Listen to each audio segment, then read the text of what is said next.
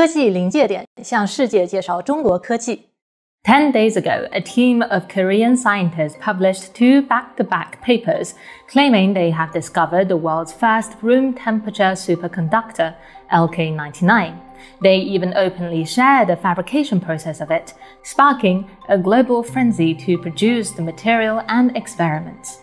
So far, laboratories in China, the US, and Russia have all announced initial verifications of certain superconducting signatures in the LK99 crystals. In a surprising development, researchers from China's Huazhong University of Science and Technology have released videos on Bilibili showcasing their successful synthesis of LK99 crystals and proves the experimental product has some degree of anti-magnetism. However, anti-magnetism is necessary but not sufficient for superconductivity. While superconductors exhibit anti-magnetism, not every anti-magnet is superconducting. Within 48 hours, a team from Southeast University also uploaded a video on the platform, showing that one of their 6 LK99 samples displayed zero resistance at 11 Kelvin under ambient pressure.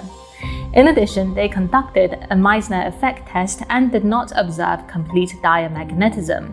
At this point, different labs were generating results rapidly. In less than half of a day, a new Chinese team tested and obtained almost opposite results. They did not observe zero resistance in their synthesized samples, but detected magnetism similar to the room temperature superconductor from Korea. Research findings are emerging non-stop. Perhaps by the time you watch this show, there will be countless new results. In a dramatic turn of events, just as the global race to uncover the secret of LK99 is on, the South Korean team demanded that their original paper be withdrawn.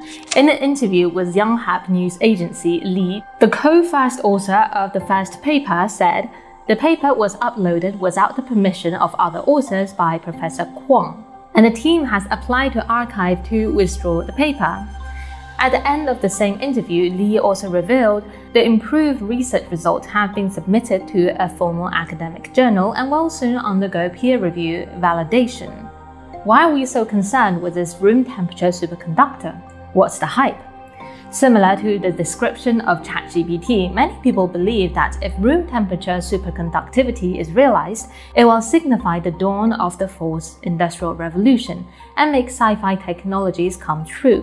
If realized, it would enable lossless electrical transmission, cheaper renewable energy, faster computing, and much more. The potential impact on technology and society are immense.